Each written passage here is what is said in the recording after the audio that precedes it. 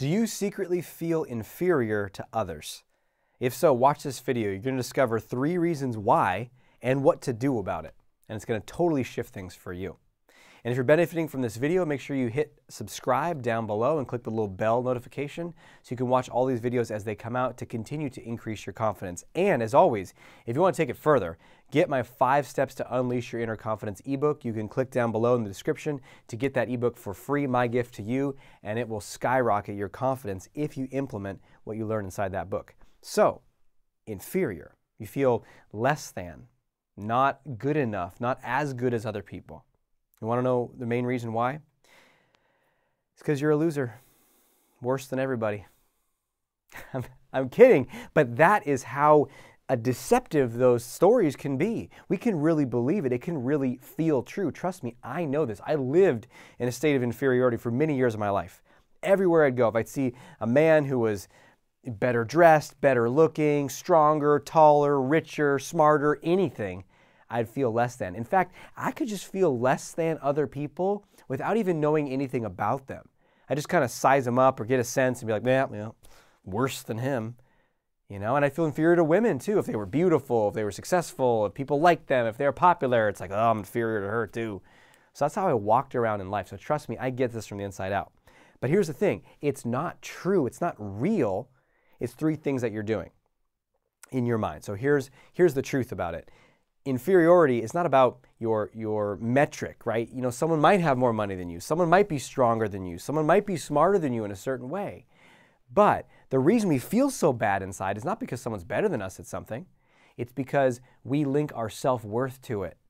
So he is taller than me, so he's worth more as a human than me.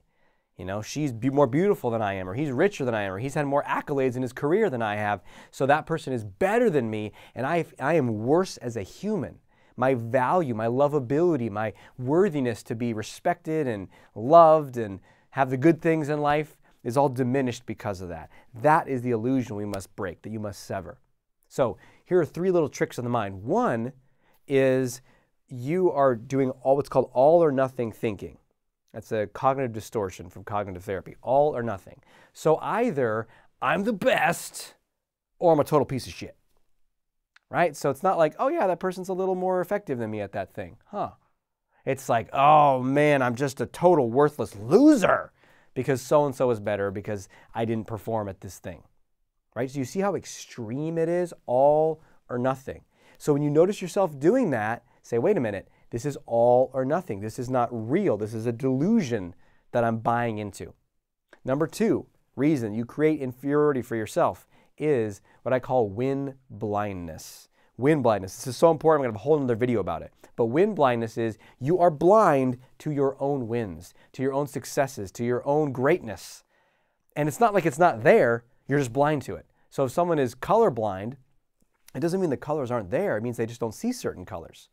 Right? If you're blind to anything, you just don't see it. It doesn't mean it's not there. And it's the same thing for your wins.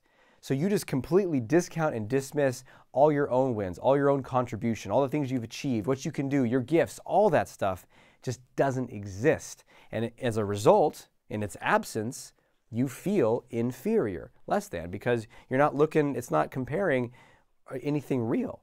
You're taking away all that you could compare yourself on in the first place. So win blindness. Again, if you catch yourself doing that, stop. Start to be able to catalog and count and see and feel and celebrate your wins. I'll talk more about that in a future video about win blindness. Okay, what is the 3rd reason that we feel inferior? 3rd reason, so we got number 1 is that you are doing all or nothing. Number 2 is win blindness. And number 3 is self-fulfilling prophecy. So here's how this works. I see this all the time with clients. They have a sense of, oh, I'm inferior. I'm not as good as that person, so I guess I can't speak up. I can't share my opinions. I'm not as smart as that person in a meeting, for example. And then we don't. We buy the story that we're inferior, and then we act in alignment with that story. That story says, you're inferior, don't speak up. So you don't speak up. You're less than that person. Don't ask them out on a date. They're out of your league. So you don't ask them out on a date. And then we act in alignment with that story and we never break out of it.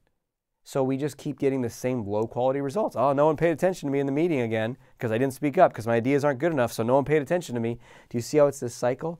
Oh, I don't have a date again with those people that I really want because I didn't ask them out because I wasn't good enough for them. See, they don't pay attention to me. I'm not good enough for them.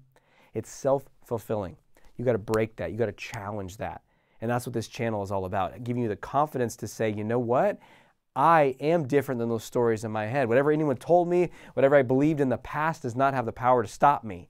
I can change. You can change today. You can decide differently today. So the question I have for you now to leave you with at the end of this episode is, if you knew you were equal, if you knew that you were superior or at least equal to others, how would you show up in that meeting, at that date, at whatever your next conversation or experience is that you might feel inferior in? If that was not true, what would you do? Okay, great. Get as specific as possible. That's your action list. You must do those actions. You must build that confidence step by step. And the confidence is going to be a byproduct of you taking those actions. Fantastic. Thanks for being with me today. Share down below in the comments what you're learning, what you're finding most valuable. And as always, go to draziz.com. You can get the link down below to get that ebook. Because when you start to study this stuff and apply it in your life, everything can transform for you. Thanks for being with me. Until we speak again, may you have the courage to know that you're awesome. I'll talk to you soon.